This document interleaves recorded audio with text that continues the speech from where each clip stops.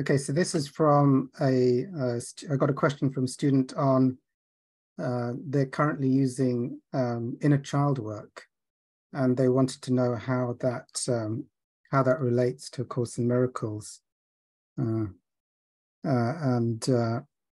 Okay, so inner child work. So you could say, I use the word belief system.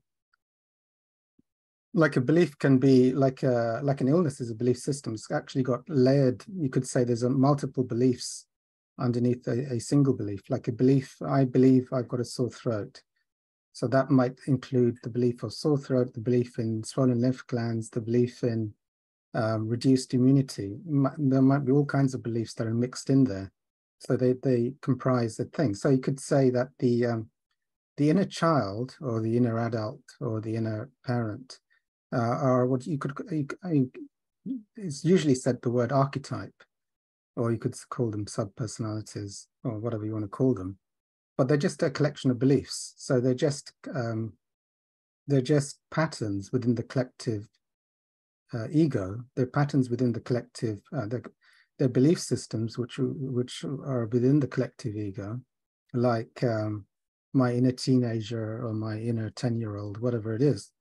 So, and there's some of those belief systems are shared within the collective, and some of them will be quite individual.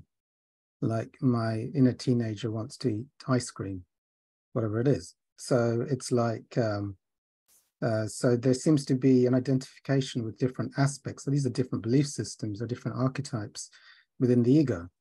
So now, how does that relate to A Course in Miracles? Well, A Course in Miracles is really on that would be a belief, like my inner teenager wants ice cream, so it'd be like I cancel my belief in a teenager. I cancel my belief I need ice cream.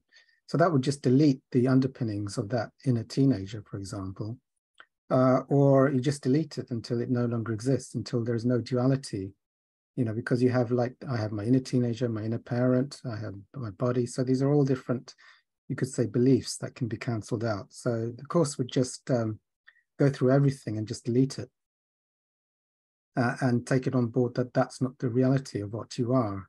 However, I mean, all things, it depends on where the student is in their journey and where they are with their limiting beliefs and what's the most appropriate tool to use. So sometimes going to the observer or using the Course in Miracles isn't appropriate. It seems to make just doesn't seem to be resonating. So it might be therapy, or it might be inner child work, and communicating with your inner child, or forgiving your inner child, or treating it to ice cream or whatever it is.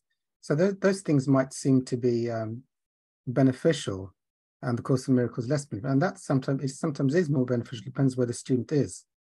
Like sometimes if you've got a strong atheist and you just lump A Course in Miracles on their lap, it's just not useful to them. They just can't, that's not at the stage at which it would be gobbledygook for them.